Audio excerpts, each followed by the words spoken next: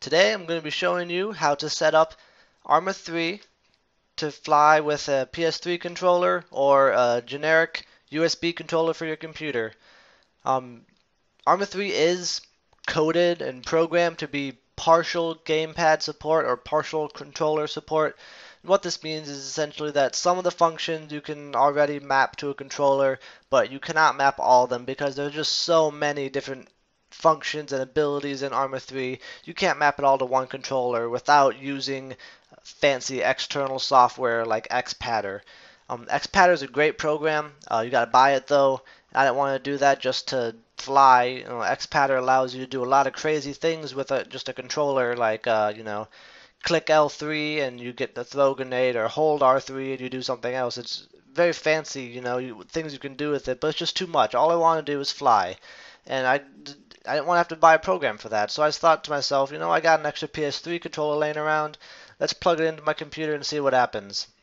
So I did that. I have a wireless aftermarket PS3 controller that has a USB receiver. So I plugged that into the USB on my computer. It downloaded a driver update for it. And then I just went into my configure files, controls, and under the controller menu, it was able to pick up the controller no problem. Rock Candy wireless gamepad for PS3. This is just a cheap $30 aftermarket controller. You can buy them at Walmart. Like I said, mine's wireless, which is nice. You can also buy wired versions, or online you can buy wired PC controllers. Same idea. If you go here and look under Customize, you can see when I move my joysticks, it's registering as up and down on the left joystick is Y-axis, left and right on the left joystick is X-axis, up and down on the right joystick is Z rotation, and left and right is Z-axis. So now you can see my controller is registering all good. I'm going to hit OK again, and under the helicopter movement menu you can see I've already mapped out different controls here, all these Rock Candy controls. It's really simple. If you never reprogram your controls, it's just as simple as telling the game what button you want. So for catalytic forward, which is to lean forward to move, I want to use left stick forward, which I'm going to push forward on the left stick, and it's going to register as Rock Candy stick Y negative axis.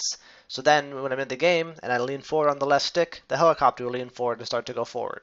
It's really as simple as that. Program up the way you want, the way you feel most comfortable. I'm going to real quick show you how I have mine set up and do a little bit of flying here and go over all my controls, and that's it. Again, this is very simple to do. It's really just a video. Get the information out there. It is possible. It's really easy. You don't have to download Xpatter or fancy programs like that. So to start off, I have R2 is my catalytic up, or my raised elevation, whatever. L2 is lower. It's pretty simple. L1 and R1 are my left and right rotor to rotate. Left stick is the main controls, so lean forward, you just start gliding forward, lean back, all that good stuff to stop. Strife left and right, all this is on the left axis, just like normal. I actually have circle set to auto hover, nice and easy. Auto hover on and auto hover off because they're separate commands, but it works for one button. So now it's on. You can see I can't really move left or right because the auto hover is trying to stop it. And you can see it up in the top corner. Auto hover is on, but if I turn it off again, the arrows go away and I'm back in free mode. I currently have, get stationary here. I currently have the pretty much every button on my controller is set up except for the home button, which I need to use to turn my controller on. So let's go over real quick. Like I said, I got those ones. X is my firing mode, my firing. So here we got the regular gun, and if you hit square, it'll change the firing mode. So here we got the rockets. Pretty simple. Triangle is landing gear, which obviously the AH Pawnee doesn't have, but if you had a helicopter, or I have this programmed also for planes, triangle will do the landing gear.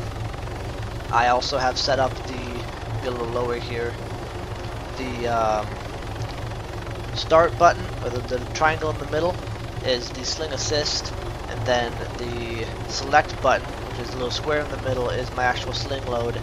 I don't have anything to sling load with me on right now, but if I did, you'd hold it down and then drop down the sling and pick it up.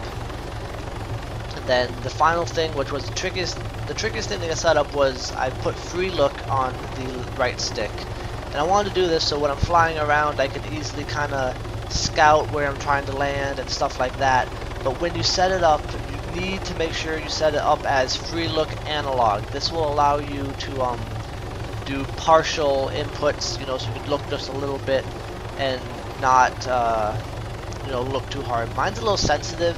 I don't know if that's just because of my controller, but it took a little getting used to, but I got the hang of it, and now I'm able to fly pretty easily. Honestly, I really wasn't that good at flying with just the keyboard and the mouse. I found it kind of tricky. I'd start to fly and I'd start to panic and I'd start pushing buttons, and you know, if I could probably practice a little more and get better, but I find flying with the joystick is so easy, and even just the day I programmed it, I was able to pick it up and get flying really quickly, really efficiently, and I haven't had any issues since I started using the game controller. And like I showed you in my options, I still have my WASD configured for controls, so if I'm in a pinch, you know, in playing multiplayer and I find a helicopter, I can jump in it real quick. If my controller's not around, I can still control it just as easy with my keyboard and mouse.